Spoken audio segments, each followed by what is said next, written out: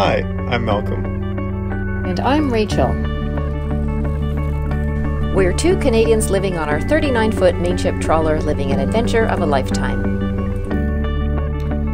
We invite you to follow along as we travel 6,000 miles through Canadian and U.S. waterways around America's Great Loop.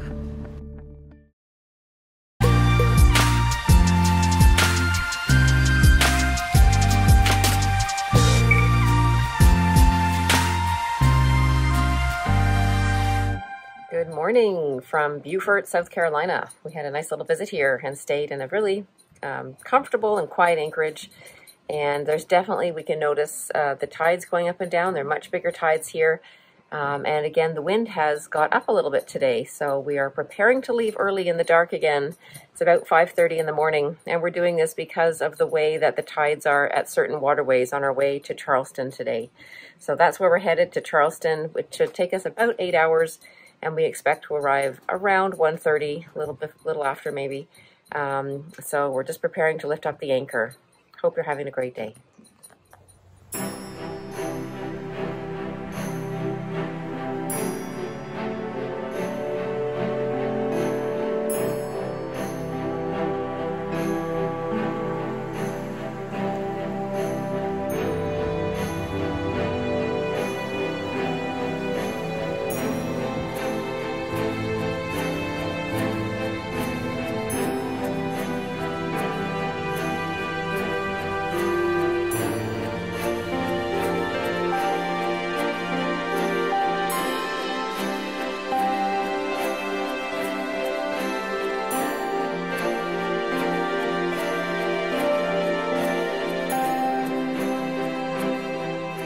Approaching the Intra-coastal cutoff, which is a waterway that we plan to be here for a specific time because of the tides and the water levels.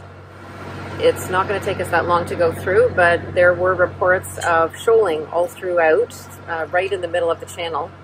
And we saw that there was a note recently that at the beginning of this month, in April, they were dredging the channel, and we can actually see the dredging equipment there now. So hopefully it's fine to go through. And I believe we've had reports from other boats that have gone through successfully, but you still need to go through avoiding low tide, basically. And we're pretty much at slack tide now, and looks like it should be fine. But there's us and there's two other boats about to go through, so we'll see what the conditions are like when we pass through.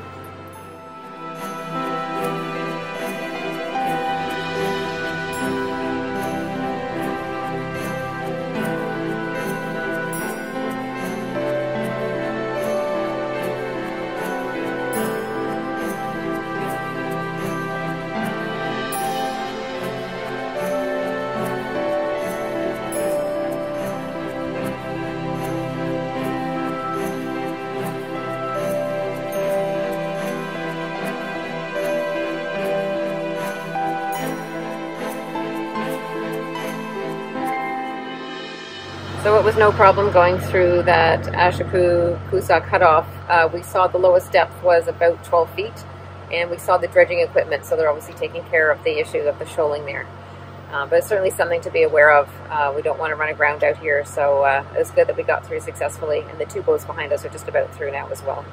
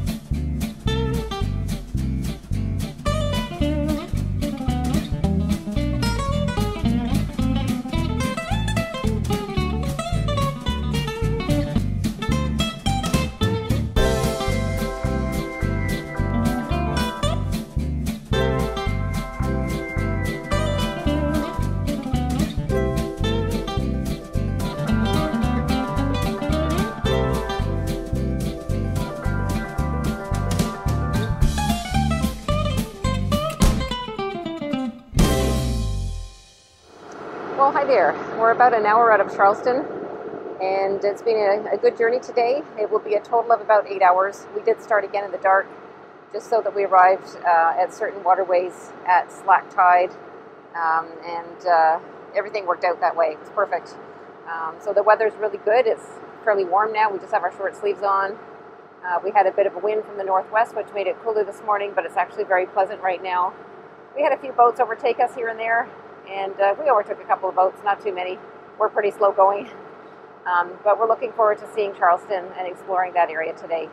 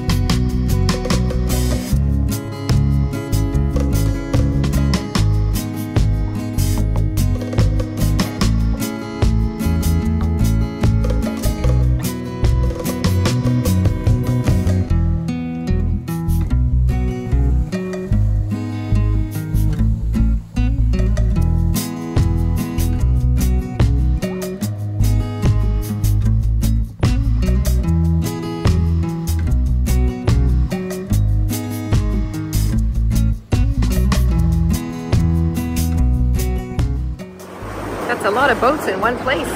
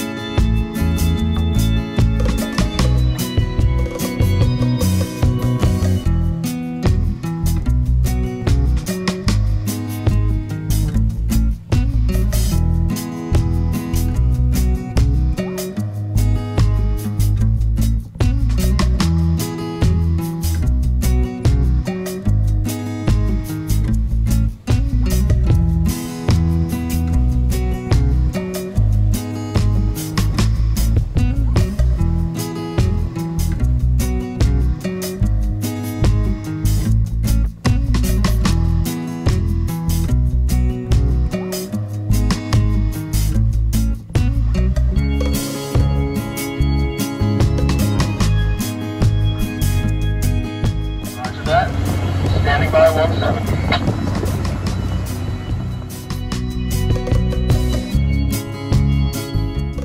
So we've arrived in Charleston, and we're at the Charleston Maritime Center with some big sailboats. Big, yeah, what are they? They're tall ships. Tall ships, yeah. So I think there's some sort of international regatta here this weekend. So let's see if we can find it. Yeah.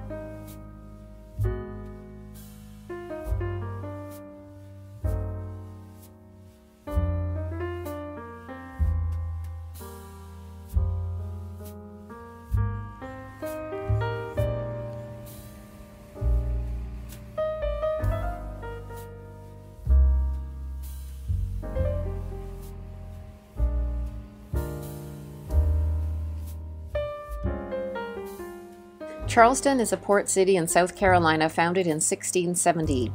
It's defined by cobblestone streets, horse-drawn carriages, and well-preserved architecture, particularly in the elegant French Quarter and Battery districts.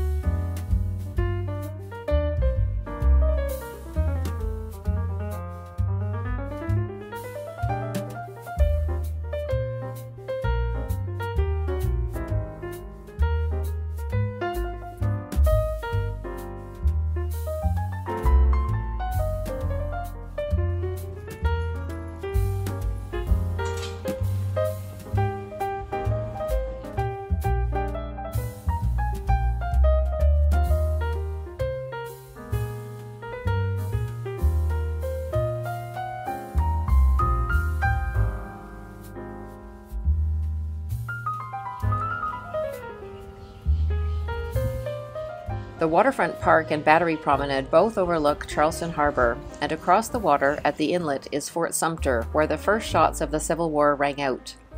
In spring, the moderate temperatures make it an excellent time to visit. It is a popular tourist destination with its unique blend of southern charm, historic landmarks, beaches, and cuisine.